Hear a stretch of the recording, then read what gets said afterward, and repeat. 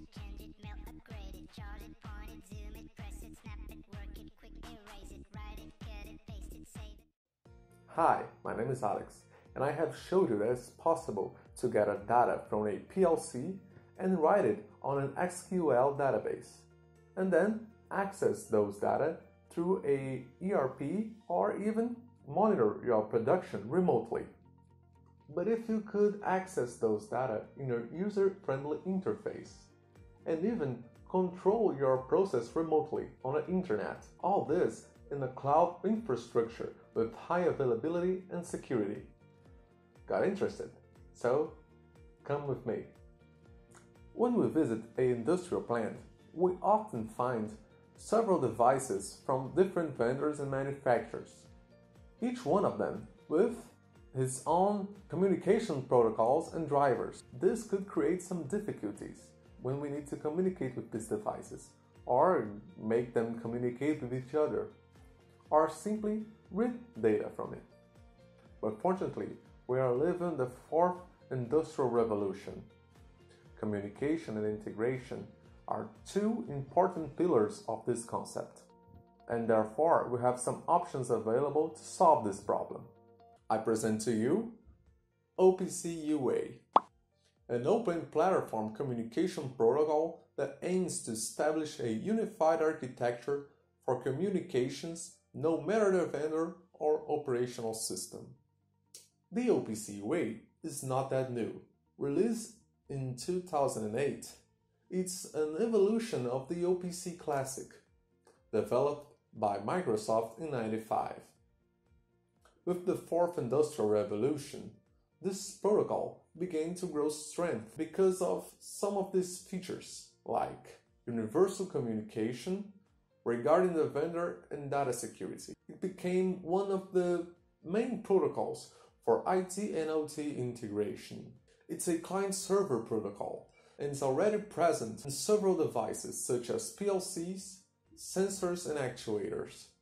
Another protocol that's becoming more popular nowadays is the MQTT, mostly used in IoT applications. This protocol aims the data transfers of many devices to an IT infrastructures, and vice versa. It's a pretty efficient protocol in terms of bandwidth. His messages are very compact and can be easily sent in a network with bandwidth limitations. Another key factor of this protocol is the QoS, quality of service, that guarantees the delivery of the message. It's a publisher-subscriber protocol, where the publisher is the node responsible for sending the data to publish information. The subscriber node is the node that reads the data. The data is published inside a broker.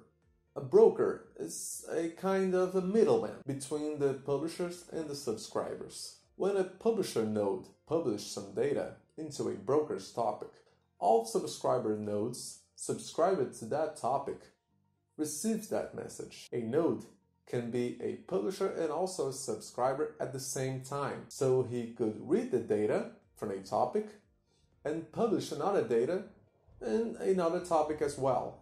But enough talk. Let's go to the demonstration. Here we got a digital industrial plant created using Technomatic's plant simulation, which is performing a box sorting operation, sorting boxes by its color. Here we have our main conveyor receiving three kinds of boxes: green, red, and blue. These boxes are sorted to these other three conveyors, one for each color. The whole process is controlled by our PLC. In this case, I'm using S7-1500's Digital Twin PLC Sim Advanced. This PLC is an OPC UA client, and it's communicating with my OPC UA server, developed by me using this application. Now, here's the catch. This OPC UA server is also a MQTT publisher and subscriber, communicating, sending and receiving data to a broker created using IBM Cloud infrastructure, where is also hosted my NodeRED server. With the NodeRED application, I was able to design this dashboard, where I can display information about the production, and even control my production line.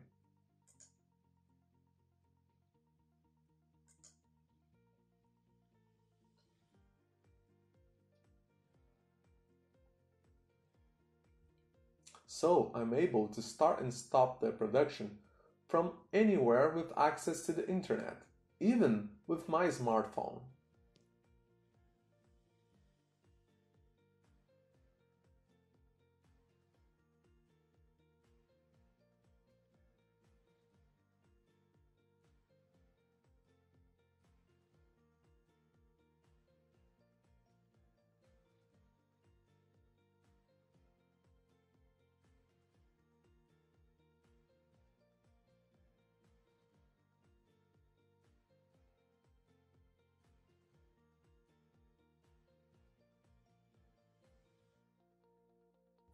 I chose the PLC Sim Advanced just for the purpose of this demonstration.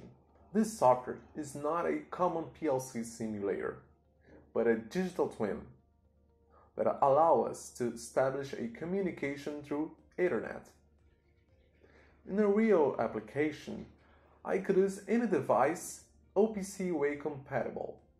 It could be a PLC from Siemens, Omron, Mitsubishi, Rockwell, or even a simple device such as a sensor or an actuator. This is it, folks. I hope you liked the video. Don't forget to hit the thumbs up button and the subscribe so you won't miss my next video. You can find me at LinkedIn. My profile is in the description. See ya!